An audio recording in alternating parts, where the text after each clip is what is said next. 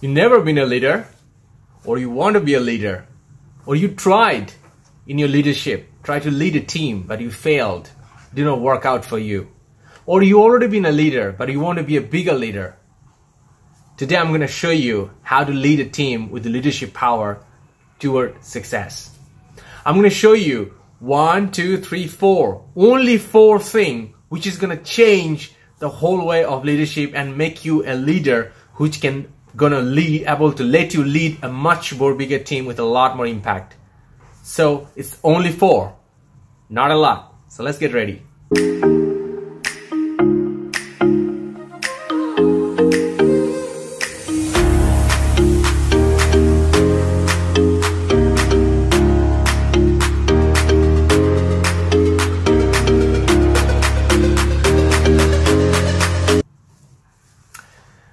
In this channel, constantly, every day, one skill. We're sharing it. Every day, one skill. So go ahead and hit the subscribe button in the bottom, in the right left corner. So every day, you can learn a new skill about it. Okay, so I said that there are 4 things I'm going to tell you which going to get you a leader, which can make you a much more bigger leader, or turn into a leader, or make your team towards success. So that 4 things. Let's get started. Number 1. When you want to be a leader, pick the biggest and most difficult task of your team.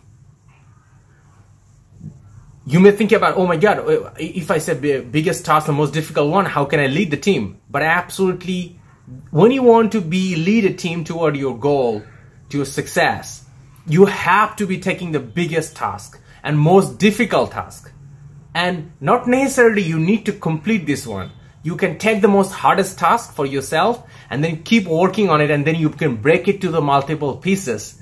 And then when it goes much more easier, then you can get your team members involved with you. So first, you could get this hardest work get done from you. Second, you learn because you are doing the most hardest work. And third, your team members start to respect you more because you are courageous enough and showing them how to do this one too. So what does it call? Leadership by example. So this is a great way to fix your leadership. So number 1 point, pick the biggest and more difficult work and break it down when it comes to almost finish. Then you get people, or when you could break down to multiple small pieces, which has become much more easier already, then you give it to your teammates. That is the tip number 1. Pick the most difficult task in the team.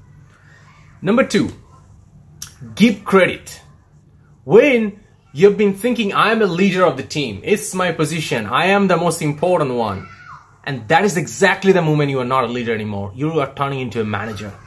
And when you are turning into a manager, your potential, your success, your growth, everything gonna be very, very small. You don't want to be that. You want to be a leader. You want to be a bigger leader. You want to be more higher level leaders. So start giving credit to your team. Best way of doing this one is give almost all the credit to your teammates. Don't give anything for yourself.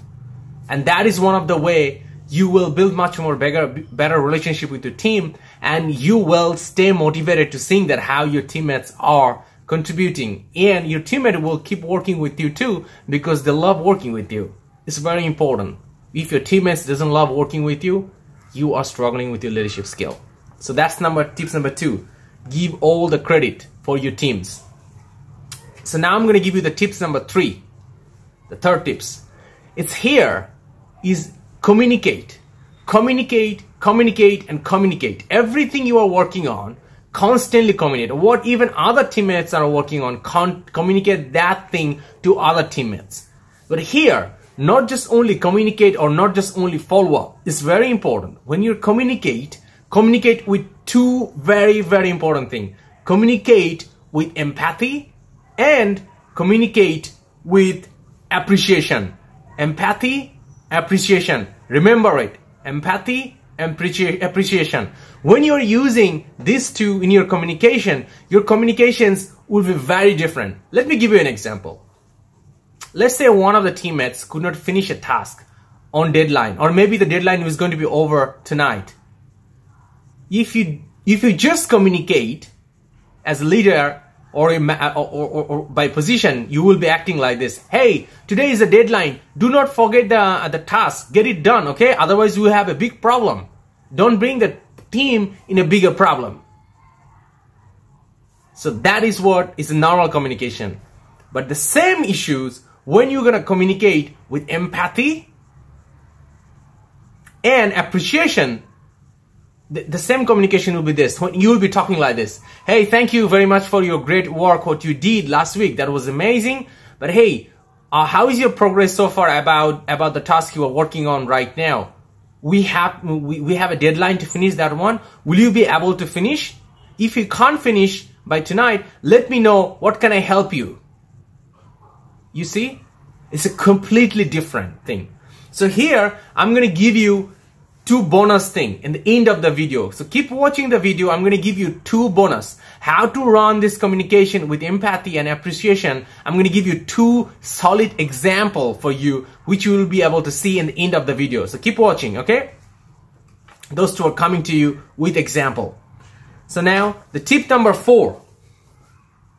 When you want to be a leader, when you already been a leader, or when you want to be a bigger team leader, the key is for you, since morning, since you go to bed, is 1, responsibility. Responsibility, responsibility, responsibility, and responsibility. Everything happens to your team. Every success of your team, every failure of your team, every team member fall apart, every team member got recruited, every team member not completed their work, every team member did an amazing work. Everything is your responsibility. Your responsibility. Everything you take back. So like me, even in VSHR, everything happens to our organization. Every member does what? It's all my responsibility. Why? Because if I give something to a team member and that team member failed to do it, that means I, the one, choose to give the task to the wrong person. So the same to you. You gotta take the responsibility. You need to be responsible of everything. Rather than blaming anyone else, you have to take responsibility. Because when you are as a leader, you are like a last line of defense of your team. You are like the last line of defense of your team. So that means when you fail, the whole thing failed as well too. So how can you fight back? The way to fight back of this one is you take responsibility and you make sure that you're always on track and you always alert and you always engage and keep communicating with empathy and appreciation. So this is something you really need to deep dive on your heart and your brain, that responsibility. This is something you need to practice over and over and over. The same time is, as a leader, you will be leading the communication with any particular mentor of your team. So this is something very, very important for you as well. So when you are working with your mentor, you really need to lead the relationship development of your mentor. If you just straight coming to the mentor and asking rather than giving anything else, the relationship is very different. I'm going to put a video here, how to work with the mentor. Watch that one, and as many times as you watch, more you're going to learn, because that's a lot of information into that video. So I'm going to put it here, watch the video and practice it day by day. So as a leader, you are going to take every possible final decision of your team. You're getting your team engaged, but mentor is someone is outside of your team. Mentor is not your team, and mentor will come and give you some questions, maybe will give you some challenges as well too. But mentor should not be giving any decision. Even some mentor giving you a decision, you should not be just saying yes sir. No, you don't want to be yes sir for that, because mentor is not a part of the team. They are saying it from out of the box. Even mentor is not cooperating with you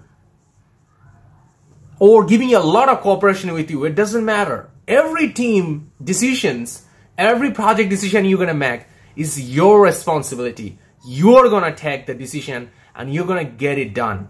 This is your responsibility, not your teammates' responsibility as much as you, and definitely not the responsibility of mentor. So do not ever misposition the role of the mentor. It's a mentor, not a decision maker, not a solution giver. You and your team are the solution creator, and you are the one finally making the call by getting the team together. So it's very important, being responsible. So these are the 4 tips. These are the 4 tips what I'm giving to you. Let's execute these 4 tips from today. Because what you have just learned in this clip, let's get it and execute it from today. And then you will see in next few weeks, you have some dramatic change in your leadership. The way you feel about your team, success or even failure, it's going to be very important. So getting back to this one too. Every team, you need to fail. Why I have to fail, right? Because if you're not failing, there are 2 reasons. One, you have not set the goal high enough. And secondly, you're not trying enough to set a bigger goal. If you're not failing, that means you are not learning. So you gotta be failing as well too. And learn quickly from that one and fight back. That's the thing. When there is a failure happen, learn quickly and fight back. So that's come from your responsibility too. So these are the four tips again in the summary. Number 1, pick the most difficult task of your team. Number 2, give credit to your teammates. Number 3, communicate with empathy and appreciation. And number 4, be the most responsible person in the team. And everything happens to your team is you are the responsible for that. And now is the time for the bonus. I told you I'm going to give you 2 examples how to run communications with empathy and appreciation. I'm going to put 2 videos here and here. Watch these 2 videos and go through deep dive into it. Don't just watch for watching.